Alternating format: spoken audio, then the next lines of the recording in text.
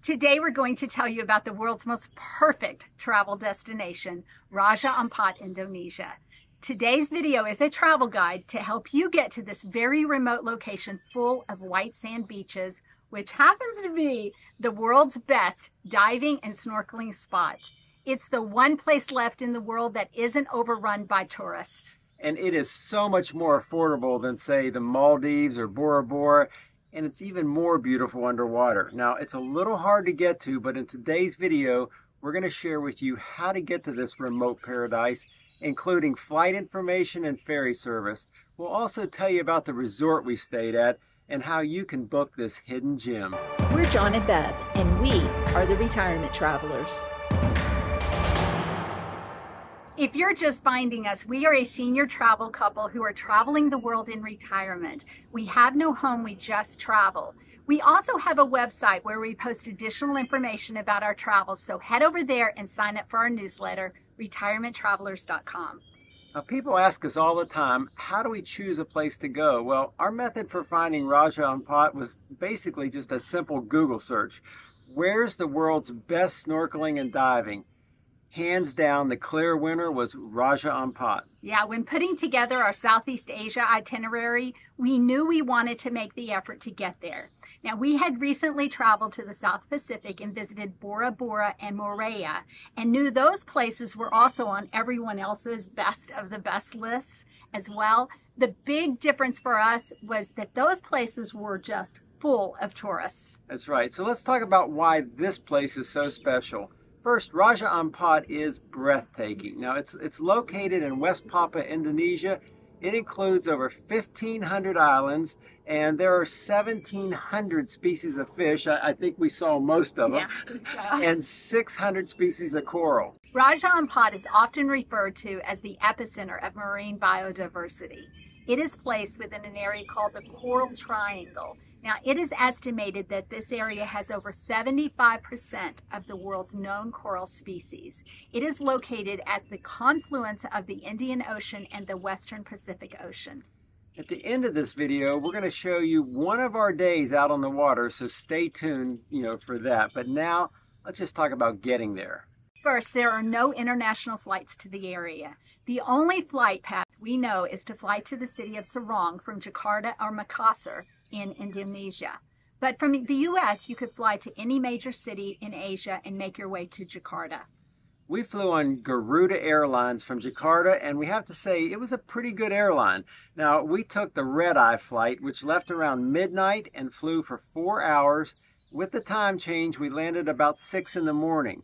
Now, a pro tip is to bring some Indonesian money with you because you can't pay for, a ferry or a taxi with credit cards. They just don't take credit cards in Sorong much.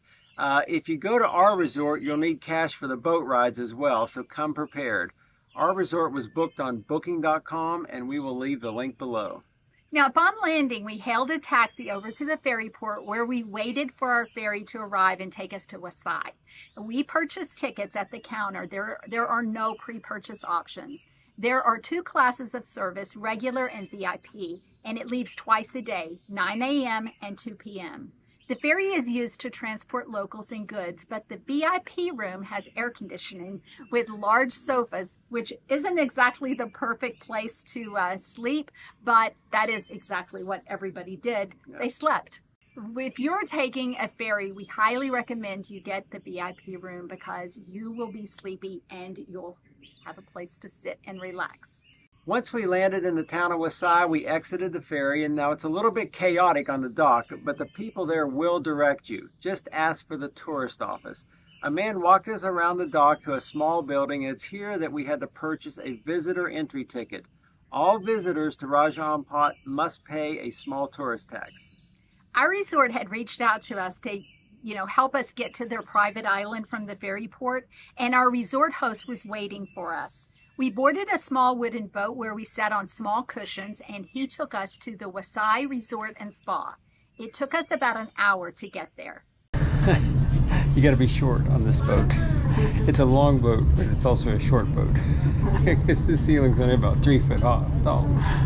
We met a father and son while we were on the plane, and they told us they were staying actually at a homestay. This is a common way to visit, and we now know this is a great option, and it's probably a more affordable stay. You know, some people also we met were on a live-aboard boat, taking them around to the various dive spots. This is a more expensive option than our resort, but it looked like fun as well. We arrived at our resort and discovered that there were about 7 bungalows on the beach. The resort had one other couple staying there, but we practically had the whole island to ourselves. The dining area was over the water where we ate each meal. Our reservation included 3 meals a day, and they were always perfect for us. You know, well balanced, not super fancy, but they were homemade and delicious. Now, our bungalow is just steps away from the water's edge, and just the gentle sound of waves were mesmerizing. We had a private bath and a fan, and the temperature was pretty perfect, so there was really no need for air conditioning. And because it's a private island, the resort actually tries to conserve electricity, so they shut the power off and Wi-Fi for a few hours each morning and each afternoon. But we had the ability to go snorkel on the beach, and we did this pretty much every day. The best part of our stay was the staff. They were attentive and helpful. We just loved them. We really enjoyed the diving crew too. I think we paid $50 each for to go diving, plus a tip, and this included a guide that snorkeled with us. We stopped at a local village and took a rest, and the crew provided us snacks too. Yeah, we then splurged on a very affordable couples massage at the spa. It was awesome. It was only like $35 each, and it will probably be one of our all-time favorites because while you're getting a massage, you could look down through a hole in the floor and watch the fish swim by. Just how perfect was that? It was pretty perfect. One day, the staff took us for a walk around the island to show us the colony of 1,000 flying foxes who hang out there during the day.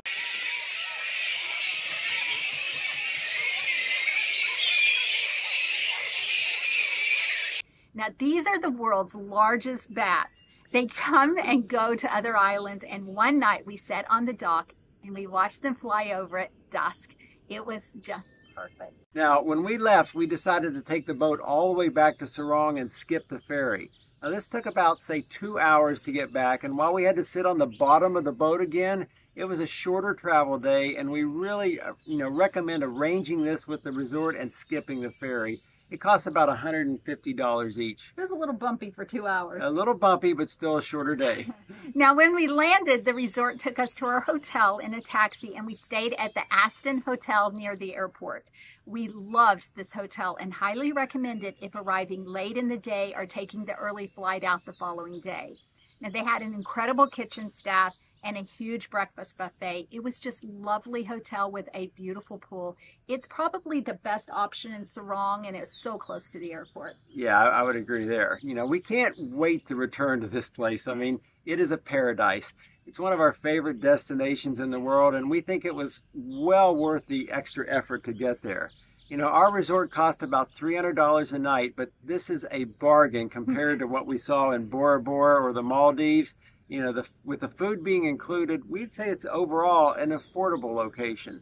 The only downside is the time and effort to get there, but, that's what keeps the tourist numbers down, which we think is a win-win.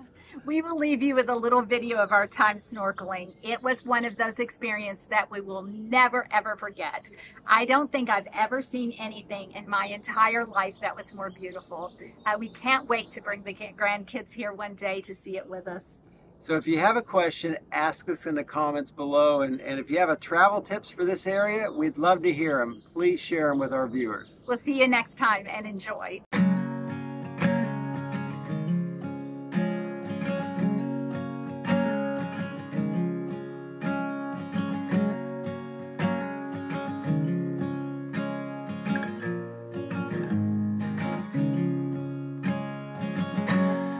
I've had some good days, and I've had some worse, but none compared to the days that I've had with you.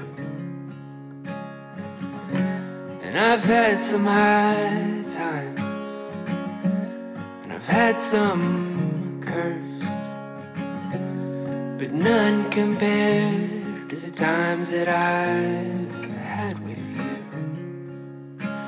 I'd take out a loan for just one day alone to run back the time in slow motion. I'd sell my guitars, I'd spend life behind bars to take one more trip through the story night.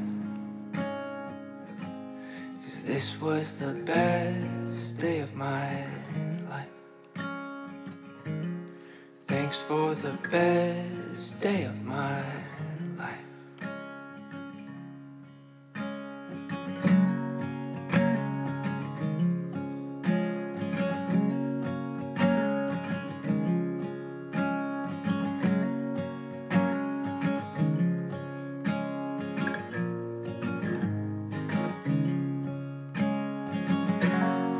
Gold in your eyes, son, a glow on your face, like a seaside sunrise somewhere along the PCH.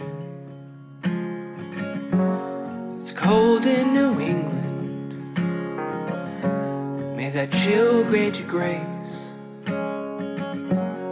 the grace to remember, sonny, that home is not a place. I'd take out a loan for just one day alone, to run back the time in slow motion. I'd sell my guitars, I'd spend life behind bars to take one more trip through the story night. 'Cause this was the best day of my life. Thanks for the best day of my life. Can't promise you ease, can't promise you peace, my boy, but with heart on my sleeve, I'll give you every bit of me. I'll give you every bit of me. I'll take out a loan for just one day alone, to run back the time in slow motion.